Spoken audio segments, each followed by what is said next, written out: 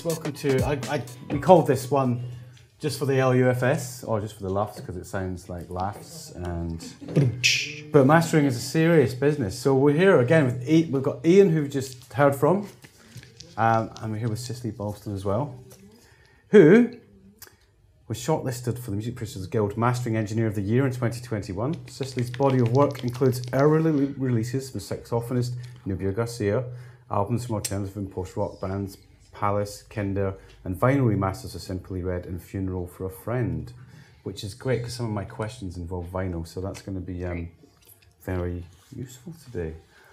Okay, so mastering that's the question.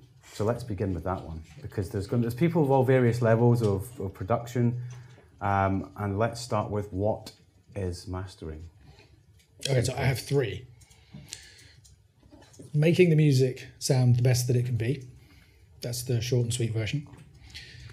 It's like Photoshop for audio.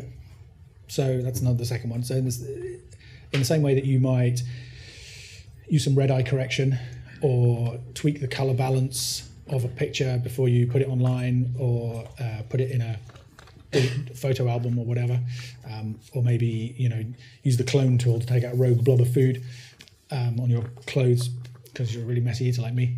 In the same way with audio, you might tweak the dynamics, which is kind of like contrast and brightness, or the EQ, which is a bit like the color of a photograph, so the amount of bass and treble for music. And you might take out thumps, clicks, pops, which is kind of like taking out the rogue blob of food. And there's literally a tool called Retouch, made by Cedar, where you can see the music displayed as a picture, and you just go in and draw around it and get rid of that. Isotope RX lets you do the same thing. So that's my second option. And then the third one is just to say that you need to meet the technical requirements of the delivery format, whatever that might be. And maybe Cicely could talk a little bit about I was going to say, my main definition is basically your numbers 1 and 3 is making music sound as good as possible for its intended format, ideally. So you've got to have a bit of an awareness of who's going to be listening and how they're going to be listening and the format that it's going to go out on, while trying to bring out the best in the music as it's arrived to you. It's the final stage of the whole process, so it arrives to us quite finished in lots of ways. It's normally a sort of, for me, Atmos aside so far. I'm sure we'll touch on that later. But, it often arrives as a stereo WAV, so nominally could be released as it is, but there's sort of a surprising amount you can do to manipulate it, and bring out things, maybe push some things a little bit aside, make it sound good in the knowledge that it will be compared to other tracks, other bands, especially now in the age of playlisting, that's quite a big one, having awareness of who else it might be played up against, and just to make sure that, it's going to sound not the same, but just intentional compared to that other track. It doesn't, I'm not saying we make everything sound the same, it just make it sound as good as it can do, bring out the vision of whoever was creating it, the artist, the producer, the mix engineer, or all of them together, and make it ready for release. Right. So in a sense, I'm going to try some weird analogies here. If building a house is mixing, then mastering is rendering the house. And the kind of like putting I don't know that much about building. Anyone knows about building, houses. you'll get this. the way that I do mastering, I might take a few walls out, and kind of, just sort of stretch it a little bit. And I feel like the visual analogies, like it maybe for a film, it's a bit like grading, where you can really change the kind of perception with ostensibly quite a small. As a filmmaker, I should have used that analogy, really, rendering in that sense. Yeah, absolutely. So, in terms of at what point in the production process, you're talking about the thing you do at the end, is that always the case with mastering, or is it something you can consult with? You can definitely consult. Yes, it usually is done at the end, because you know, I mean, in an extreme case, you might have something where the mixes are so good that you don't need to do anything to it. So then it's just literally, as I mentioned about hitting the specifications of the format.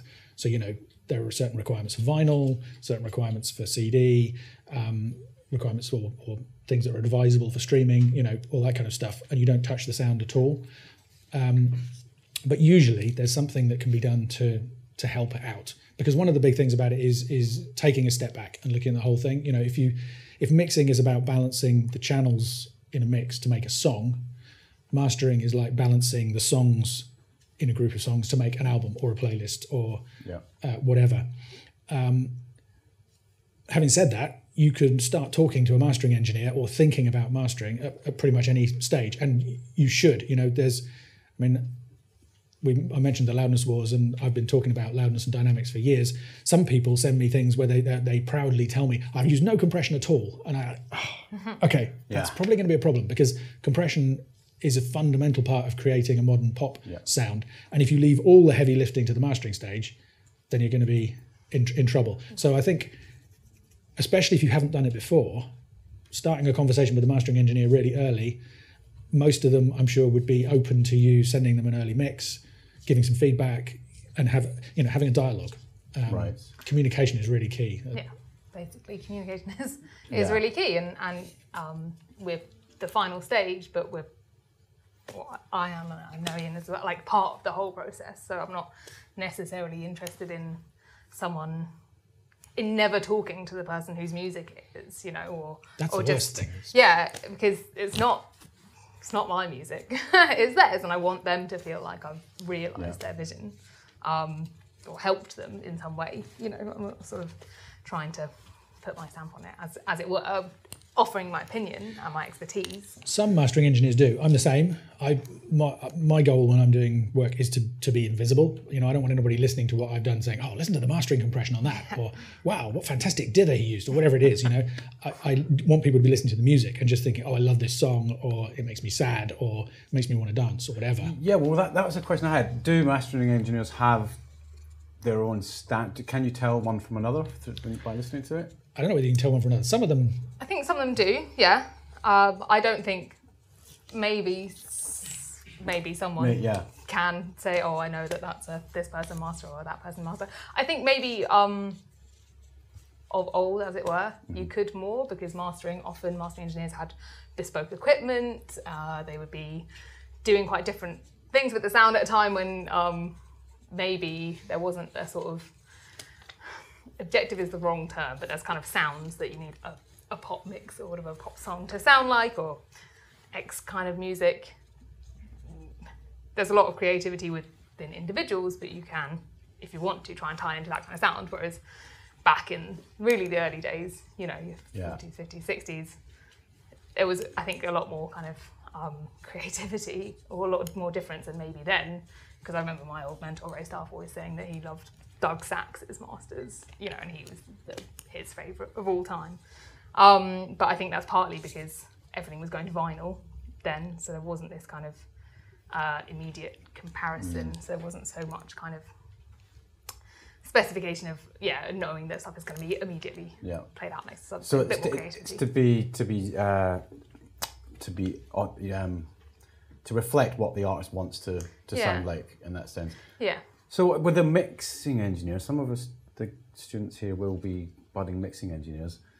When they're mixing, should they be like trying to make it sound like a finished thing, almost like a mastered thing, or should they be a little careful? Because you said, I've got a mix with no compression on it. You're like, well, that's not going to be... This is going to be an perhaps unhelpful answer, but it's up to you, you know? It's your mix. Like, you should feel enabled to make it sound exactly how you want it to sound. And mastering can make a huge change, can make a small change, but if you remember why defining it as bringing out the best in music is an important definition, to not define it by we always do X, Y, and Z to the master, we always turn it up 6 dB, or we always make it brighter. That's not helpful because that doesn't take into account how the music has arrived to you. So if a mix engineer could feel like it was a finished, then they made it sound exactly like they wanted. They could take it to a mastering engineer that they trust and they want to collaborate with, and they might still bring something to the whole process that they haven't thought about. And that's the kind of the joy, as it were, of the collaboration and the kind of creative process. So I think with mixing, or I always try is just make it sound exactly how you want your mix to sound. I'm not keen on telling people to take things off the mix bus unless it's something that's doing a technical. So if people have to put a limiter on to the technical job of making it sound loud, great, please remove that. But if they've done something that they feel is a creative choice, then great. Yeah, no, I'd agree. I mean, it's a tricky question because there are some of the biggest mixers in the world are now saying in public that they don't like the effect that mastering has often had on their work, and as a result, they're trying to get it so that there's nothing is necessary. And there's a popular kind of meme that's been doing the rounds saying, what was it? Record as if you're mixing, mix as if you're mastering, and perform as if you're recording. You know, so the idea is always be one stage ahead and thinking of the next thing. I think there's a lot of wisdom in that, but I think also you need to be careful. I mean, let's say your goal is for something to be super loud.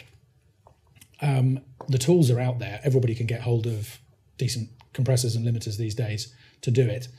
The question is whether, well, there's a famous saying by Bob Katz, another mastering guru, if you like, which is it's not how loud you make it, it's how you make it loud. So there have been times when people, so to give you a concrete example, quite often people will send me a mix and I listen to it and it's already super hot. I'm not going to go back immediately and say, don't do that. That's their mix, that's what they wanted. So I'll do the best that I can. And then I'll send it back and I say, I thought the mix was really, really hot, and I'm curious as to whether I could get an even better result if I had a little bit less of that and I had more room to work with. If that's an experiment you're interested in trying, I'd love to give it a go. But if this is what you want and you're happy with the master, then we're done. When I do that, 100% of the time, literally, I've never had somebody send me a less cooked version that I haven't got a result that everybody was happier with. You know, I get something that they're like, that's like ours, but even better. So, and that's to do with the accuracy of the monitoring and mastering, because you've got to hear things really clear. It's to do with the perspective, it's to do with the experience of the engineer. But it is very much, you know, a choice. You know, it's. I'm not saying to somebody you must do that. It's like this is an option if you want to explore it. I think, you know, speaking personally, because I've got such a good success rate with that, I kind of feel like you're better off not to push it too hard in the mix. You know, do everything else, and if it's just extreme loudness that you need, at that point, have the conversation with your mastering engineer. If they need you to do more in order to achieve it, they'll tell you. Yeah. You know, but probably they can get there.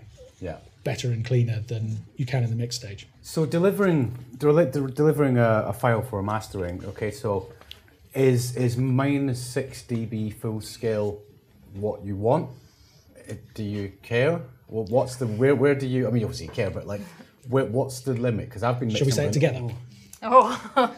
Don't clip it. Yeah. Right. Don't go too loud. -6 is a nice rule of thumb, and if you're really far below that, you know, you've got to think about how much gain we're trying to make. You know, even if you're coming up to a really nice dynamic, not super loud master, if your mix comes in at -20 dBFS or something, me trying to turn up to 20 decibels is a lot, or 10 or whatever. It's quite a lot to do on the stereo, whereas it comes down to gain structuring. Is quite so -6 is a useful frame of reference, but it's not a target per se. It's not, you know. -6 used to be a standard for the BBC. Is that where it came from? I think so. And they, the reasoning behind that was if you set it up to -6 during the rehearsal, it might hit -3 during the performance because everybody plays louder. Yeah. You know, talking about live sessions, which is, you know, peel sessions and stuff. Yeah. It's very unlikely to actually hit 0. And hitting 0 is what you want to avoid. So if you received a mix that was -0.1 dB, would you be a bit like, hang on a minute, this is... Depends how it sounds. Okay. Yeah, depends how it sounds, depends who sent it. Right. You know, at the end of the day, we're also providing a service. So some people I can turn around and usually, say, actually, usually you can -1. tell, you know, you look at it, it's not so much where it peaks, it's how it hits the peaks. Yeah. You know, if it's a few spikes that go up to, then fine. Yeah. If the whole thing is banging up against 0, that's when you start to think, okay, I need to listen more carefully to Yeah, this. maybe there's a discussion to be had. Yeah. So what would a typical what is a mastering chain, and what is a typical mastering chain, if there is such a thing? So I'll go first. Currently, my mastering chain is completely in the box. It's completely digital.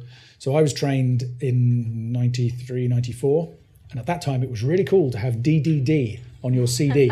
CD is a circular silver disc that you put in a player and it plays music at you. And DDD stood for digitally recorded, digitally mixed, and digitally mastered. And these days, nobody wants that. However, that's how I was trained. And I've been getting results like that. I mean, actually, it's not strictly true. I did use some analog gear early on. I think the whole analog digital thing is a complete red herring. So for me, the advantages of being in the box in terms of control, flexibility, recall, all that stuff outweigh the benefits. I mean, it's really nice to have lovely analog hardware and to be able to use it, but it has to be maintained. It has to be calibrated, it has to be set up. So it swings and roundabouts. So if somebody wants some kind of particular analog flavor, then I'll usually hire it in. Right. So I'm Because I happy was going to say, to do to play that. devil's advocate, isn't that something that someone who works in the box would say? Yeah, absolutely. Of course. That's fair enough. Yeah. 'Cause that's your workflow. Yeah. That's the way. So I was going to say, that's my workflow, and I know yours What is about different. you? So mine's a bit different. My workflow, well, not that different. I have a range. I do use analog, but not on everything. So as a kind of bird's eye view on a mastering chain, would probably include some kind of EQing, some kind of compression, and some kind of limiting. But 100% depends on the project and depends on the outcome and the output format and things as to what I'm trying to achieve. But those are kind of the rough areas. And there are things that are hybrids of both.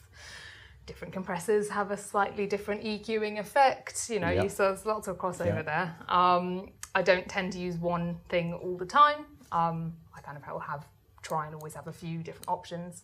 Which do you start with? Do you start running out through an analog chain, or do you start in digital and then? So the way that my room is currently set up is I have to start running out through an analog chain, and it's quite hard to listen. It's not hard, but it doesn't quite work to do then the digital side of the mastering afterwards. So I just run out the analog. I decide whether the analog path at all. Everything has a small effect. The fun thing about mastering is that you are really dealing in small differences. You can make a big difference to the sound in quite small processes, but nothing that I do is going to be as big as whether you have a guitar solo or a saxophone solo, or that's not my domain. So often, sometimes we get accused of being in the sort of audiophile land by people for whom that's a derogatory term. I don't know why, but it's because we're dealing in small differences anyway. So if I go out to analog and actually even just the process of going out and back in is doing something that I don't like, it's not achieving the end, then I won't do it, because why would I be working against myself? So I have an analog path. I have a couple of EQs, a compressor, a kind of harmonic distortion thing. I try them out. I know them all quite well, so I will already have an idea of whether I want to use them or not, whether I think they're going to work or not, but I still try them. Depends how much time I have.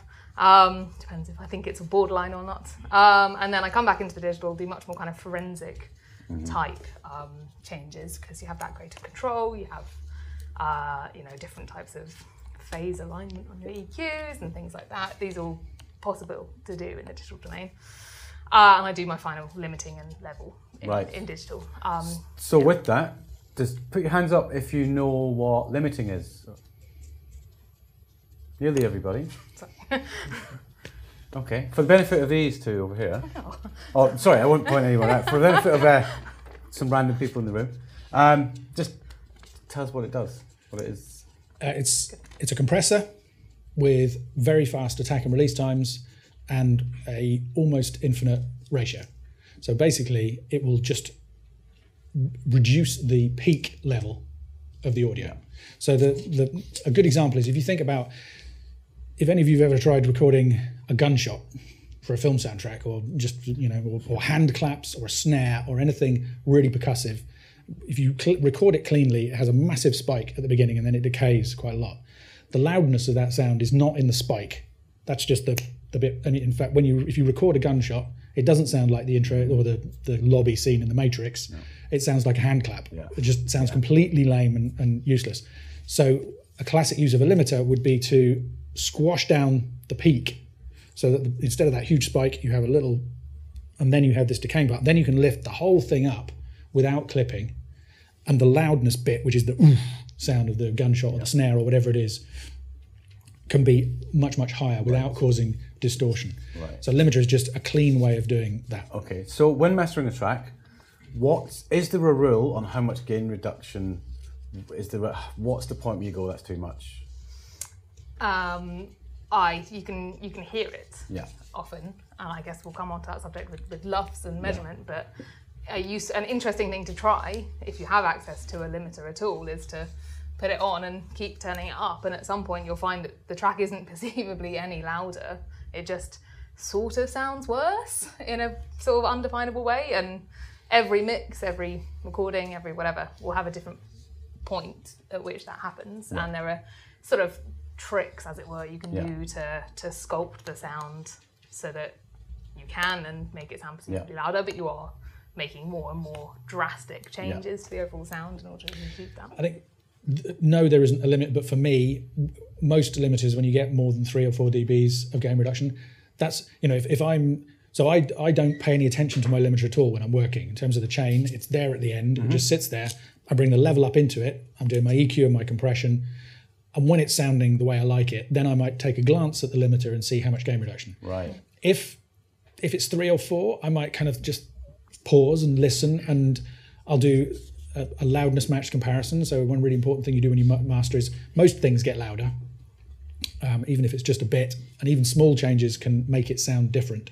So it's really important when you compare the after with the before to turn the after one back down so that you've got a fair comparison. Right. It's one of my big things is about loudness matching. When you do that, then you listen and you think, does it still sound better? And if it does, it's probably fine. And if it doesn't, then you start adjusting things to improve things. So we're going to get into loudness in a moment and loudness units and whatever. But before we do, if you're mastering an album, how do you approach it? If someone's going to release a single before they release an album, before the album's finished mixing, what's that process like for a mastering engineer? Is it frustrating, or do you try and master an album in one go, or how does it work? Ideally, for an album, it would be great to get the whole album beforehand, because often what happens when you get one song is you do what you do, that's fine, you bring it up to a level that feels right, that feels natural, and then you get the album and there's a track 3 tracks later that is 4 times as big in its arrangement, it needs to be much louder, and the level that you've got that one track to already, you've gone past what the natural sort of loudness, as it were, of that track. So you want this track to be actually quieter because it's a piano ballad or something, and that can be quite difficult. In the real world, very often people do send you one song and then they say, oh, by the way, now the rest of the tracks on the album, and you just sort of which might be quite common these days with people doing bits at a time that they can afford to do, perhaps. Yeah, exactly. It's got to the point where I actually don't accept new clients who only want one song mastered. Oh, really? I found it so frustrating because the first song always takes the most time. And my experience, I used to, and I would do this first song, and what I found was that the clients who only wanted one mastered at a time would give you one song, and then it'd be 3 years, and they'd give you another song. Whereas, so my initial response when somebody says, can you master a song for me, is no, I only do it in groups of 3 or more. If they ask really nicely, then I'll usually bend the rule, because it's basically just a filter to get rid of those people who are doing one song every 3 years. Right? When they do, I always explain. I say, okay, look, this is what I'm going to do with it now, but you're telling me it's going to be part of an album. When it's part of an album, we might well tweak it. Probably not a huge amount, but a bit. So you warn them in advance. And yeah, you have to. It doesn't make any sense to master a song and then plonk it in the middle of an album and it doesn't work. You know, so and you try not to shoot yourself in the foot by making something that's going to probably be quite super loud, but it all depends on the client and the. So I'm going to be careful. Sorry, you were going to say. No, I was going to say exactly. Right. You try not to shoot yourself in the foot, but sometimes. Because I was just about maybe going to shoot myself in the foot here. But did either of you master Fall's Total Life Forever? Good, because then I can make a comment. It's a very celebrated album, and but I hear massive gulfs of difference in the way the songs are presented, and I think it's in the masters. Have you looked into the credits? Have they all been done by the same person? I didn't go that far. I was just Interesting to going. know. It's interesting. Yeah. I've got the same comment about I don't know if it's the latest Foo Fighters album, but the one that had the song Run on. Run came out and I was really excited because, there's a Foo Fighters song with some decent dynamics. And then the album came out, and I'm not going to say it sounds bad, but it does sound very inconsistent from song to song, to the point where I'm kind of like, I'm going to turn it down. And that's, for me, is one of the fundamental things to get right in mastering. Even if anything else is wrong, you don't want people reaching for the volume control. You want it to listen through. So this is just a quick one, but Chili Peppers has just released an album that they claim has got no compression on it or anything like that. What's your take? I haven't heard it yet. I need to listen because I've seen the comments.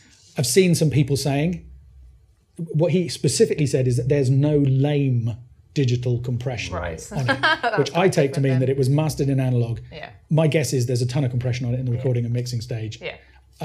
Hopefully it's not as loud as their previous stuff, because their previous stuff has been way too loud. And going back to your previous, just briefly, your pushback about isn't that what an in-the-box person would say, you're absolutely right. Oh, well, and also about whether you can identify a mastering engineer. I don't think you can listen to something and go, that was mastered by X. But quite often you hear something and then somebody tells you who it was mastered by, and you go, that makes sense.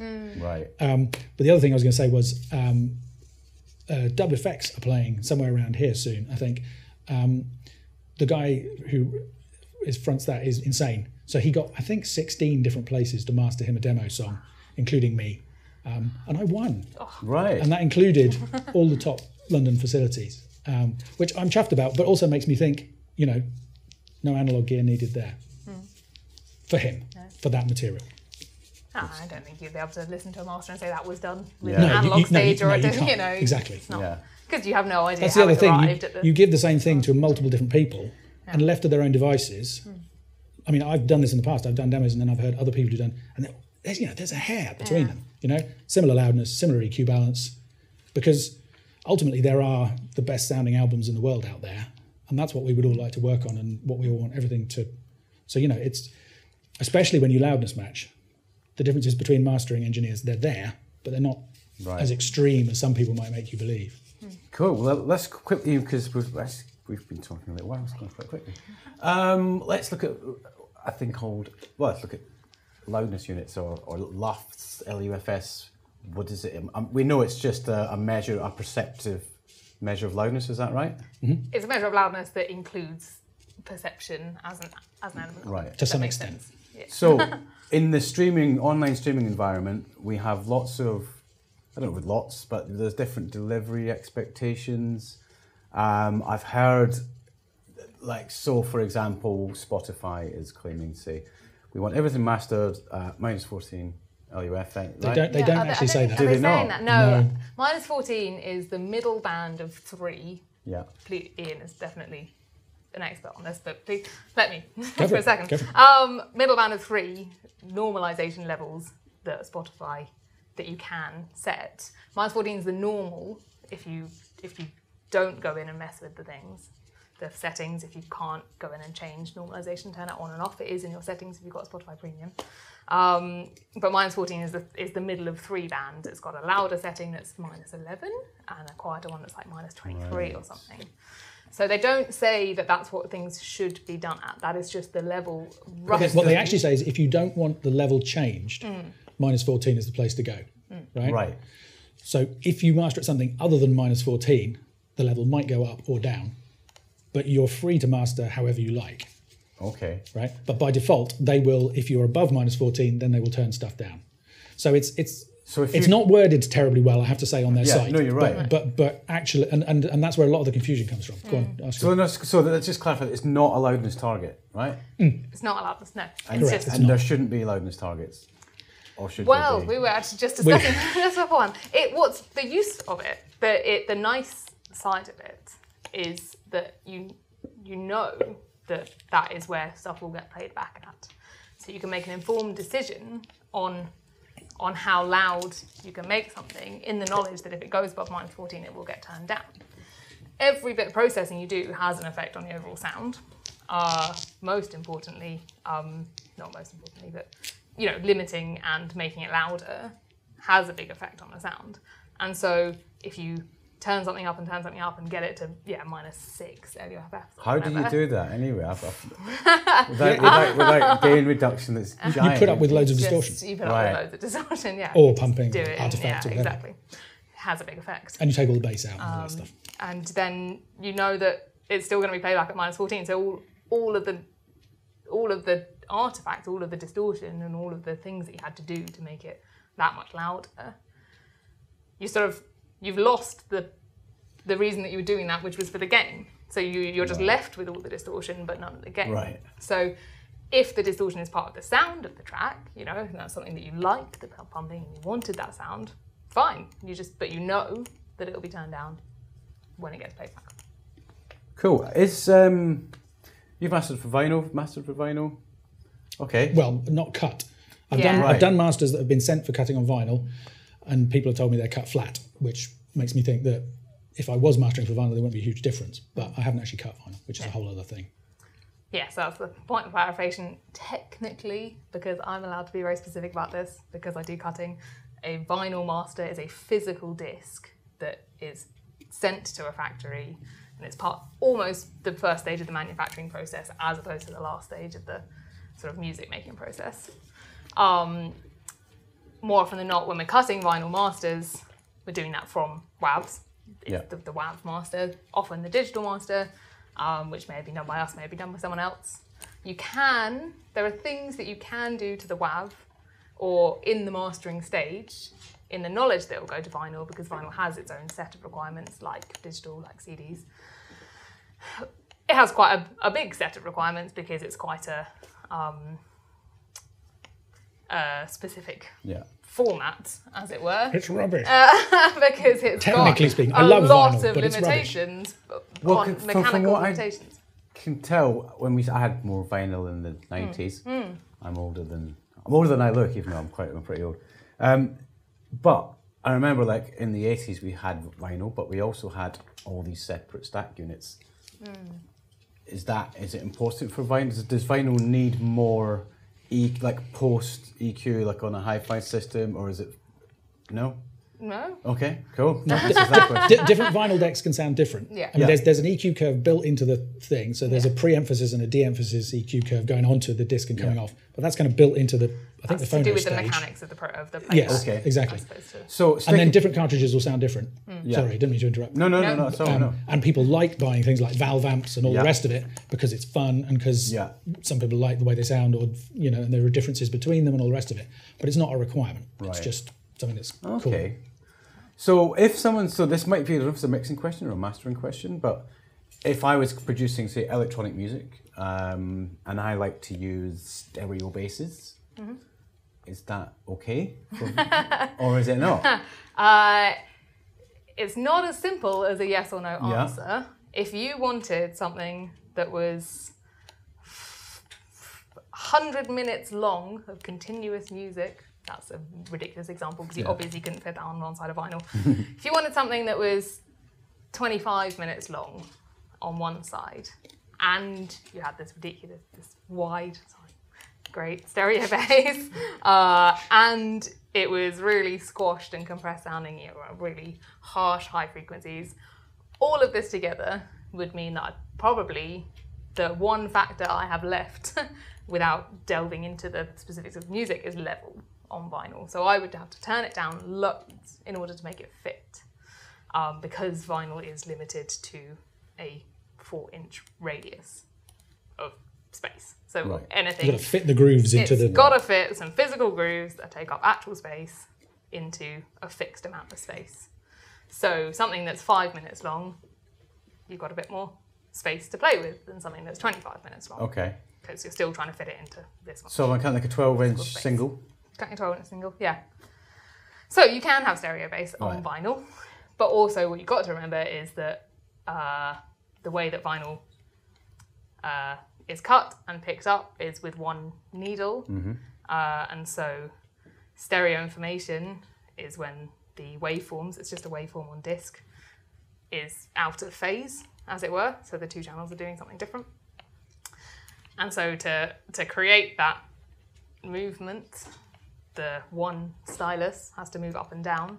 So if you have something that's really extreme, that one stylus has to move up and down in an extreme manner, and then it could bounce. jumps out the roof.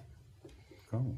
Or it could burn out the cutting head Or if it's super high frequency, So that this is the technical. These are the limitations that one has to take into account. What I would say is that as a cutting engineer, that's my job to take it into account. It's probably, again, depends on the relationship, but it's my even job if to I'm doing a inform. master that I know is going to vinyl, I wouldn't worry about that. No, exactly. Because I know that, well, I would warn the client, because there are some places that will just try and cut a disc without an engineer being involved, and that's when you get a vinyl disc where the last third of it is blank, because it's just, that nothing has been optimized. So I would always say, don't do that. Go to somewhere where there's a cutting engineer who you can talk to, who's going to do your test pressing, all that stuff. But I would still trust that person to get all of the things that Cicely's talking about right. So this brings me to my last question, and it is about vinyl. If vinyl was to suddenly make a comeback, and some people claim it is, depends on your age, I think. Some people like to buy vinyl. Is the manufacturing industry really still there for it? Is the infrastructure still there for it? The infrastructure is there for a huge amount of vinyl at the moment, and there's a lot. Isn't it? There's a being company made. start making new lathes. Is that right? I think so. Because there was a problem that there were just a finite number of cutting lathes in the world, and that they were gradually dying. Yeah. There are certain bottlenecks in the whole process, and one of them is that we're still cutting on the most recent, the highest tech lathes were ones that were built in 1986, I think, or around then. Where are these things that were maybe salvaged from the vinyl factory when it shut down, or are these things? Globally, lots of places. There's lots of random places that people have found them and dug them out. My mate Nick Watson has moved out. Runs Fluid or works at Fluid Mastering. They moved out of London, and he sold his lathe, and they made, I can't remember, twice as much selling it as when they bought it 10 years ago. Yeah. So there is that. Manufacturing is currently a bit of because quite a few factories did stay open, but lots of them shut, and the capacity is currently not quite managing to make it up to demand, which is why at the moment, if your favorite band is releasing an album, you might find that the vinyl release is like 6 to 10 months or a year, is delayed, because you call the factory and you say we want to get it pressed as well as released, and the lead times at the moment are 9 months. On getting the turnaround from just the cutting, booking it in, sending the master to the factory, to getting your final pressings. So yes, it is a bit of a But I think if the demand is there, then the industry would respond. Right. That's going to decrease, because the pandemic had an influence, and there was a huge fire somewhere, wasn't there? One of the plants that damaged the global capacity. Factories burnt down. One of the two lacquer factories. Okay. Yeah. There's sort of certain bottlenecks and certain thresholds, ceilings, but the capacity is pretty high at the moment. I mean, I think in market shares, don't know the numbers, but it's doing well, and it's increasing, which is good. Great. Okay, just that was really cool. So let's see. That's all the questions I have. Now, are there any questions from the floor? Dr. Campbell. Thank you. Sorry, I don't mean to monopolize the microphone, but I like microphones. I'll just say. I hope you do, because you're. I just, as you know, Ian, I've been involved in the loudness wars for many years now, and when I first started doing my research into it, there was. It is when ART 128 first started being researched, and we started looking at loudness units and things like that, and we finalized, quite a few years ago now, the standard of loudness units. Now, do you think in that time, because I've been busy with other things, shall we say, since then, do you think that loudness units has improved? I know sound quality is a subjective thing, but do you think it's improved the standards of what we listen to? Interesting question. I think I'd probably say no, honestly, because nobody's paying any attention. The loudness unit is, back in the day we had VU meters, the old needle meters. Then you had RMS meters. RMS is the maths that underlies the VU meter, but so it makes it more accurate, but it's still flawed because it's very sensitive to bass. And LUFS is better in that respect.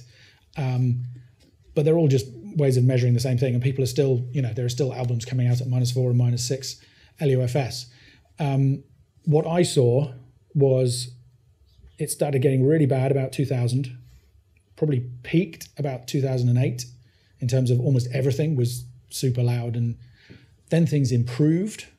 And there was a fantastic year when we had the Daft Punk album and Uptown Funk in the charts, and lots of more dynamic stuff.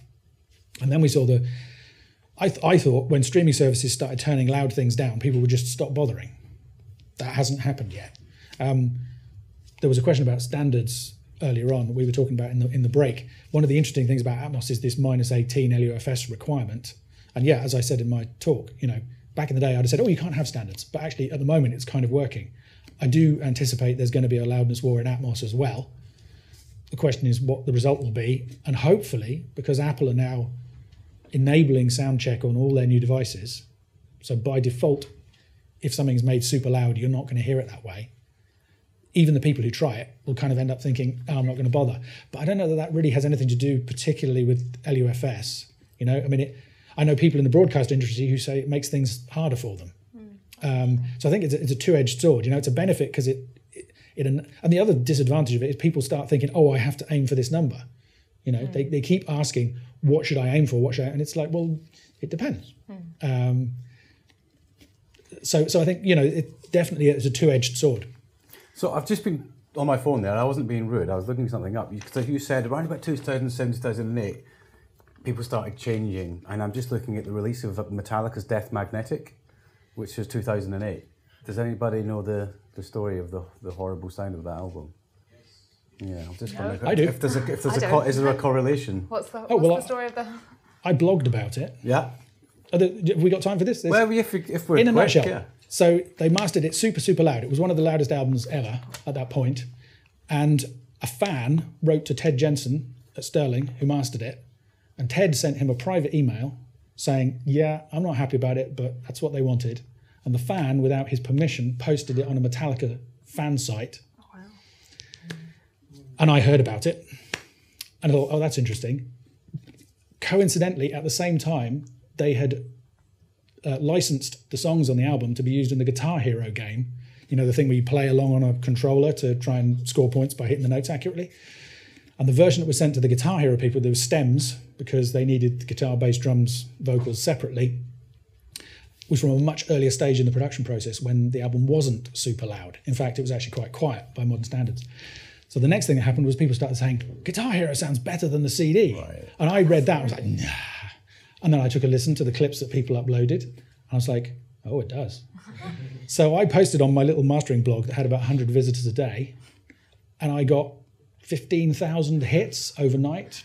Wow. And then a couple of days later, Music Radar, which is the online bit of Future Music publishing, posted about it. And then Wired magazine posted about it. And it ended up in The Guardian and the New York Times and the Wall Street Journal. 20,000 Metallica fans signed a petition saying this record sounds terrible, you should remix and remaster it. Because didn't they rename it Clipping Death? That's one of the, yeah. Andy Sneap, who's a famous metal engineer, remixed and remastered it from the stems, ripped from the Guitar Hero game. I mean, it was really interesting because you don't normally hear the comparison. It was the first time I think that anybody had, now with Atmos, you can listen to the dynamic version of Dua Lipa and you can listen to the stereo version of Dua Lipa, which is not dynamic, and you can make your own mind up. But back then, that comparison wasn't there. So, yeah, that kind of kicked off a huge publicity frenzy and, kind of made my blog much more interesting to lots of people. I have lots of Metallica fans in my... Oh, good. I'm glad I asked that. That was just an afterthought while we were talking. It kicked off my PhD as well. There we are. Yeah. It has filtered a little bit, like the discussions through to... I do get artists more who are more involved in the kind of saying, actually, no, I would like a dynamic master, like please, I'd say, is this right? You need to check it against other things. And if they actually would rather it was dynamic. So there is, I think, some awareness. It's not awareness huge, is definitely great. But there is definitely more discussion about it, I think, as an aspect of the whole production process, which is nice. But you still get people going, nobody cares, just make it loud. You also get people who are, big at a time when squashing things, clipping them massively was important, who will not accept anything less. And you get some engineers who made their reputation making stuff super loud. Yeah. Who, are proud of that and want to. But then you do defend that, and this could go on for ages, but we do have to wrap it up. But then you do that, and then you send it to a commercial radio station, and then they put a horrible amount of compression on it anyway, and it sounds like badness. Yeah. My opinion is there's a sweet spot, and there isn't a target, but for anybody who's interested, I recommend get an LUFS meter. They're confusing because they have 3 different versions. It's maybe a reason it hasn't been so successful. There's the momentary, which I think for music you can basically ignore. There's the integrated, which is an overall value for the song, which is kind of useful and is what the streaming services use.